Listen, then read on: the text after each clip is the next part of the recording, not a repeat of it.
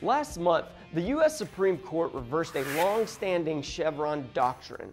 This doctrine said that in a court of law, judges were expected to defer to federal experts to interpret laws that were considered ambiguous or unclear. Basically, with this reversal, federal experts are being removed from the equation. Now, judges will be expected to interpret the law to come to their final decision on a case. With this change, other changes to the regulation process may come as well. It could lead to an increase in legal challenges against federal agency regulations. The increase in legal challenges could force the lawmakers to make these laws clear from the get-go, or they could just end up in longer legal battles. Here's a quick hypothetical scenario on how this might affect the trucking industry. Let's say Congress passes a law mandating testing and treatment for sleep disorders as part of the CDL medical certification.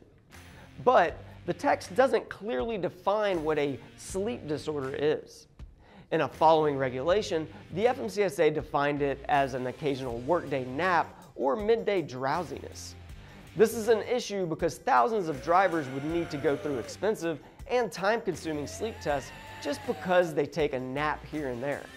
So, OOIDA decides to challenge that. Under the Chevron doctrine, challenges to these types of regulations would favor the federal agency's interpretations because they assume that the law is reasonable and they know what they're talking about. But by revising the Chevron doctrine, courts would need to take a closer look at the intent of these laws. In this case, they might say that lawmakers were likely wanting to address severe sleep disorders, not just a daytime nap, and reference a list of those severe sleep disorders from the CDC. There are countless ways the trucking industry could be affected, and this is just one. If you have any questions about this or other regulations, give us a call, email, or fill out the form below, and one of our DOT compliance specialists will be happy to help.